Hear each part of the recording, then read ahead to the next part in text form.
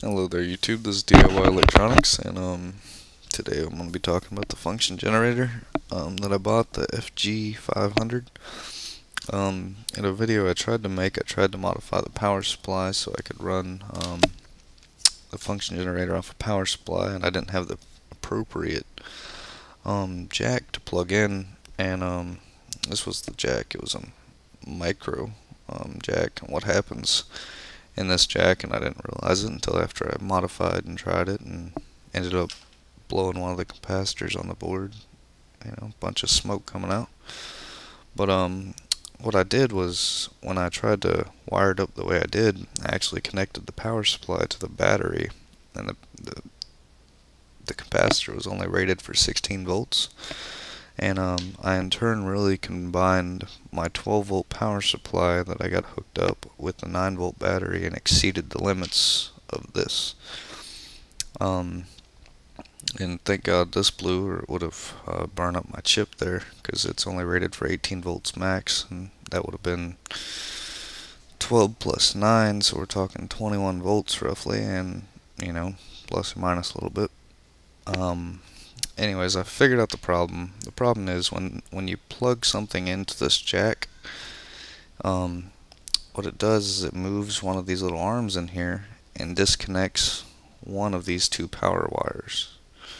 And when nothing's plugged into the jack, both the red and white wire are connected. So when you plug something in, it disconnects the red and white wire, in turn disconnecting the battery from the circuit, and then just lets you feed power from the white wire or your jack to the board.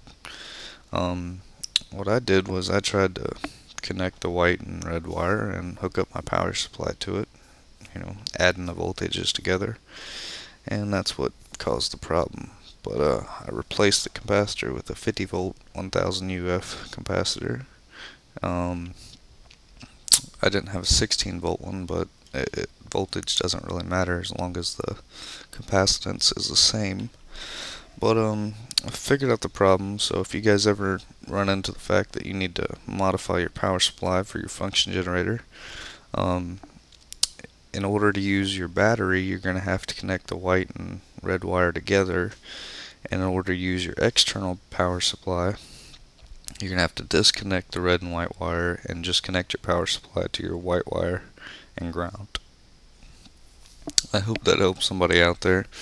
It does work. I'm running off of my external power supply, as you can see.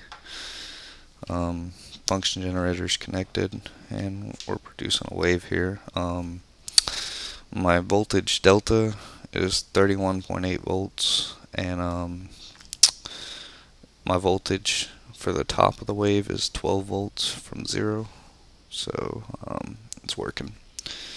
I appreciate y'all watching. I'm gonna put this back together and give a demonstration on how it actually works in another video. Thanks.